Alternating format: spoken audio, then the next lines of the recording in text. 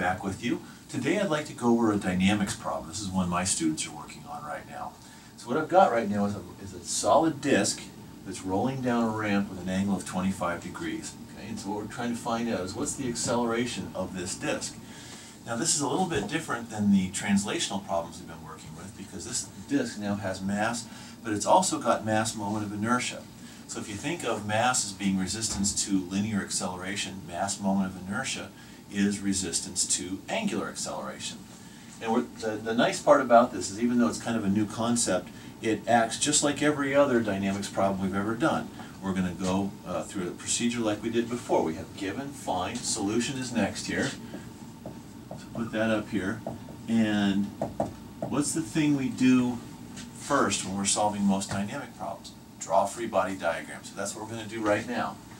So start by drawing a free body diagram. Free body, let's try this one more time. I can't even spell FBD now.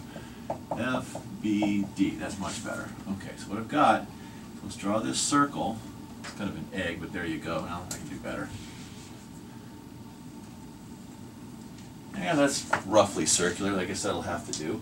And so we've got, from the center of the disk, we've got weight coming down. We've got friction coming off along the ramp. Now, we've said no slipping here, so the friction's going to be whatever it needs to be. It's not important here. We don't need to know mu. We just need to know that mu is high enough that this thing isn't going to slip. So we've got that. Let's see, what else is going on here? We've got acceleration going that way. Let's put this over here. The assumed acceleration is down and to the right. So that's a sub x, right? And I've also got rotational acceleration. Well, rotational acceleration is clockwise, right? There's our rotational acceleration. That's going to be alpha, right? Now I kind of hinted at it here. We have a sub x. We need coordinate system. And typically, unless you have a pretty good reason, you're going to want the coordinate system. That's a bad place for it. We want the coordinate system to match the ramp. So here's what I'm going to do. I'll get my out of your way here in a second. X, Y, and moment.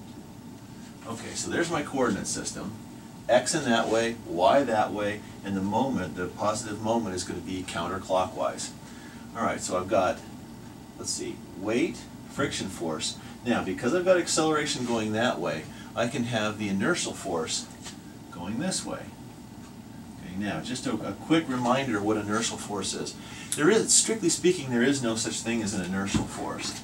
If I write the equation F equals ma, the stuff on the left side, that's just the force, or there's usually the sum of forces, there's more than one. This on the right-hand side, is that a force? No. But the product of m and a has the units of force. I can push it around like a force. I can draw it on my diagram like a force. So even though it's not strictly speaking a force, I'm going to call this inertial force. Now go ask a physicist, is there such a thing as inertial force? Absolutely not. I've tried. I tried this last week with a physicist and he kind of went, ooh, no, there's no such thing. He's right. But I'm not a physicist, I'm an engineer. I can do this and get away with it. And I don't seem to have any existential problems with doing it. So let me break the weight down into the y component and the x component. Alright, so I've got inertial force, y and x components of weight, the friction force. There's one more thing I don't have on here, and that is inertial moment. There's an inertial force, there's an inertial moment. So acceleration is clockwise, inertial moment must be counterclockwise. Because inertial forces, inertial moments always act in the opposite direction of acceleration. Alright, so we got that all taken care of. There's my free body diagram.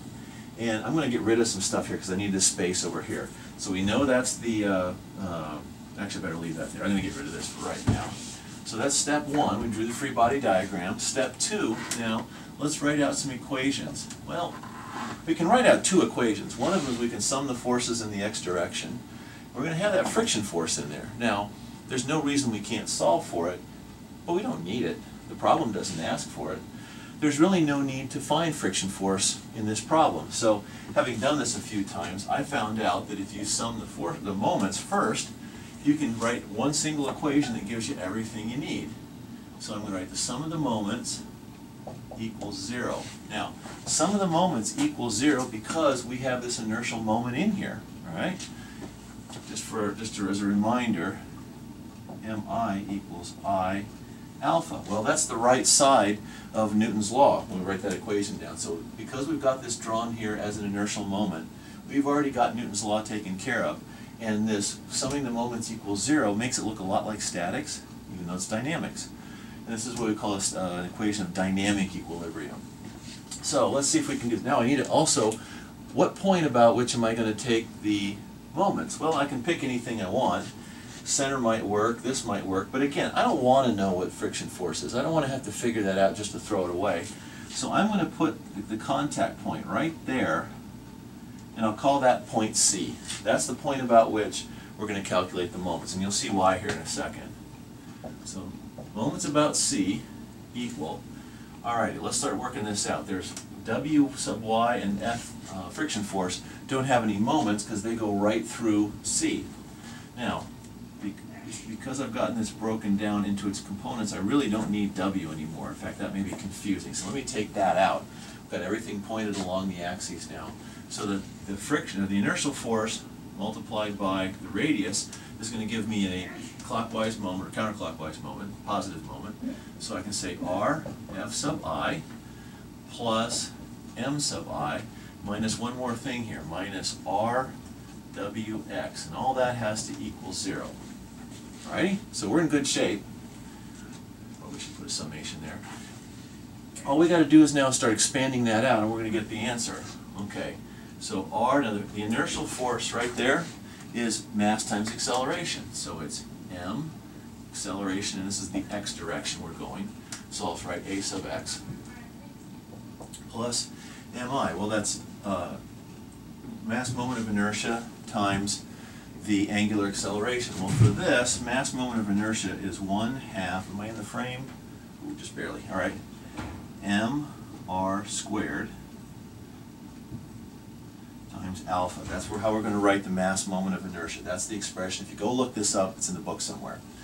So I'm going to write 1/2 mr squared alpha minus r mg, and let's see, wx is w sine theta, and mg equals w, so wrmg sine theta, and that all equals 0. All right, so far so good, but there's one problem here. I've got a sub x there and alpha there. Ugh, I've got two unknowns in one equation. I need another equation. Well, here's the other equation. I know that the acceleration in the x direction equals r alpha. That's straight out of the conversion between polar coordinates and rectangular coordinates. So that's almost an identity, I suppose. So we get from there alpha equals a sub x over r. All I got to do now is substitute this into there, and I'll have one equation with one unknown. Watch this. So I have r m a x, it's not a very good r, plus 1/2 mr squared. Once again, I'll get out of your way here in a second. So let me write this down. Minus rmg sine theta equals 0. All right, now I'm in business. What's inside that box there? Solve that for a sub x, and you're going to get the acceleration. So what I'm going to do here is, we don't need this stuff anymore. Let me erase this. Normally you'd start a new sheet of paper, but I can't do that with my whiteboard. All right, so let's expand that out a little bit, or simplify it perhaps. Now, before we go too far with this, I can't help noticing that m appears in every term. Well, if that's the case, I can divide through by m. So divide, 0, okay. So we get rid of m that way. Turns out r also appears in every term. So it appears twice there. Let's do this. Get rid of those r's. That is just r to the first power instead of the second power. R in the denominator cancels out. But I've still got an r in every term, so I can get rid of it there, there, there. What I've done is divide through by r. When you do that, let's go back up here. What I now get is a sub x plus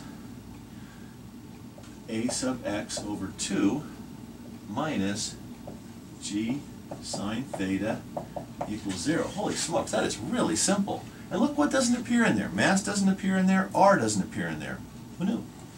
Okay, so if we simplify this down some more, we'll get 3 over 2 a sub x equals g sine theta, or a sub x equals 2 over 3 g sine theta. Man, that's simple. So it's 2 over 3 times 9.81 times sine of 25 degrees. Work that out, not too hard to do, and you're going to get 2.764 meters per second, not radians, meters per second squared. And so there's the acceleration. Now this is acceleration in a straight line in linear terms. If we want the rotational acceleration, we can still do that. We know that alpha equals a sub x over r. Now my radius is half a meter, so what I'm going to get here is basically double that answer. So I get 2.765 meters per second squared divided by 1/2 meter. And we're going to get double that answer, so we're going to get 5.528 radians per second squared. There's my other answer. Okay, so that's it. That was actually not that hard, and the nice part about it is it fits exactly the pattern we've had in the past. Write down your givens, what you got to find, draw a free body diagram, write out your equations of equilibrium, solve those equations. The process never changes, even though we've got this new kind of rotational problem. I hope this helps, and I'll see you next time.